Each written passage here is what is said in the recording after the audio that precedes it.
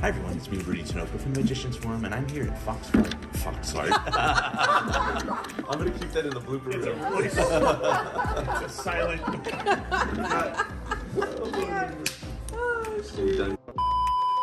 Hi everyone, it's me, Tinoco from the Magician's Forum, and I'm here at Fox Farm Vineyards in Dundee with Drake, who's gonna help me with a little magic trick. Now Drake, you know that I'm pretty able, if I want, to cut to any four of a kind, you know, aces, kings, but in this case, I want you to impress our friends at home because you're gonna, in fact, you don't have to find all the aces, all you have to do is find just one. Now, here's what I mean.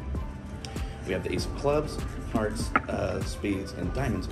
Drake's job is to simply find the last of these. That's pretty easy to do. Let's do this here. You deal these down on the table. All right, deal them down. And whenever you feel like you're near the other ace, you just stop. I'm near it. Is it right there, or do you want this one or that one? This one. Okay, let's see how Drake did. I wanted Drake to impress you guys.